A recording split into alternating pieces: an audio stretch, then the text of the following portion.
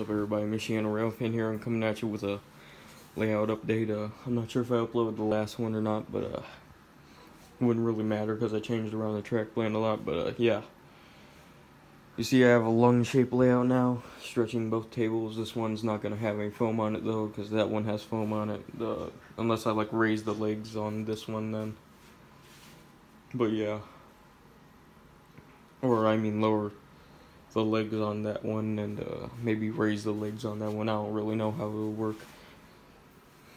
but as you can see, it just wraps around, you know, does all that crap back there. That's gonna be a either a drywall or cardboard manufacturer. I haven't decided, nor do I really care. It's gonna receive the same type of freight cars anyway. It's gonna take in gypsum hoppers, or at least one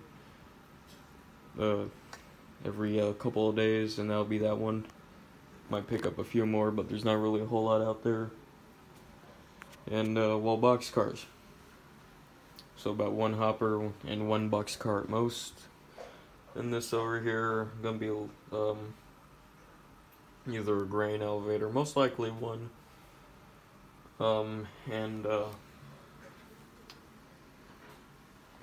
and here this track is going to be the passing siding, which will wrap around over there.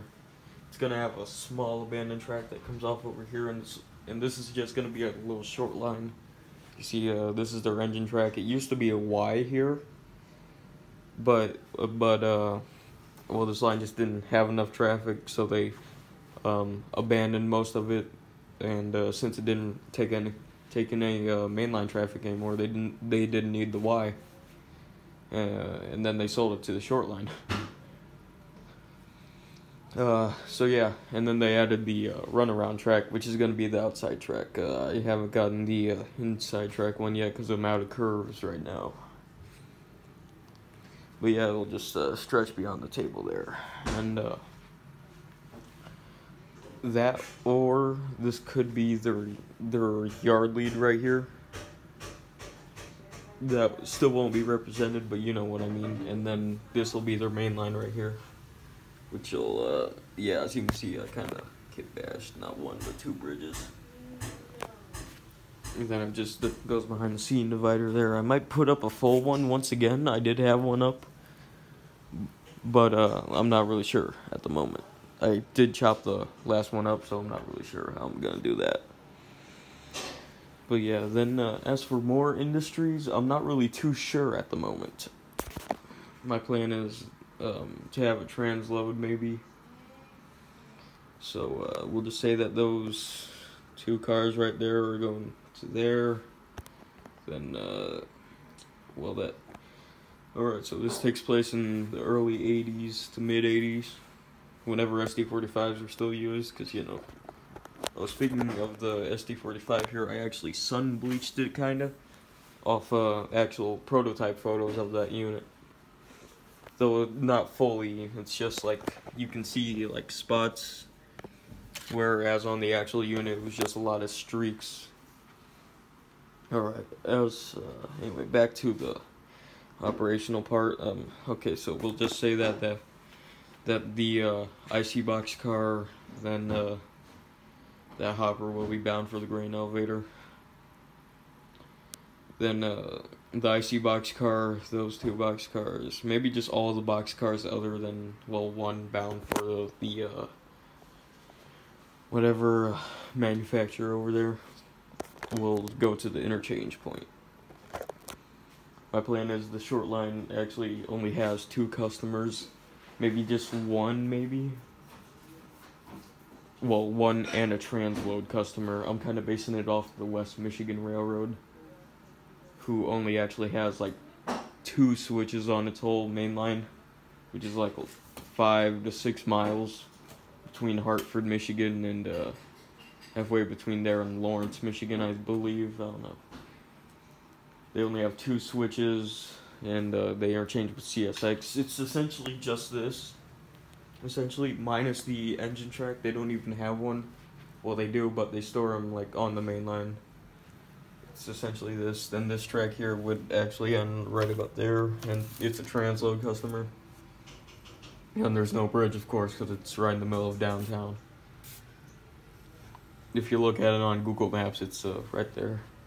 CSX would come in off a crossover and drop cars there, or maybe over here. I'm not really sure on what this is. If we're talking about the West Michigan Railroad, I just saw hoppers there, so I'd presume it's a transload.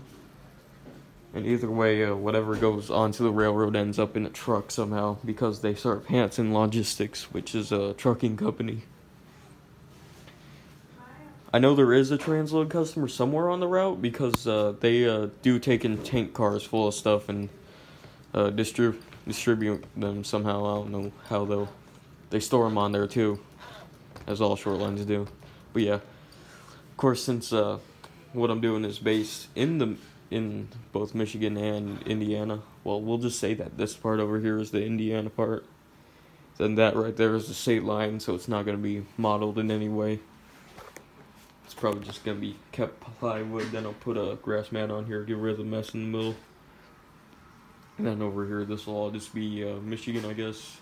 There's a bit more hills up there. So, yeah. I also have another 4x8 sheet, but I'm not sure what I'm going to do with that at the moment. I'm thinking I'll turn that into my N-scale layout when I get some more room. I plan on putting another 4x8 table raised up a little bit above this one, then putting some lighting under it.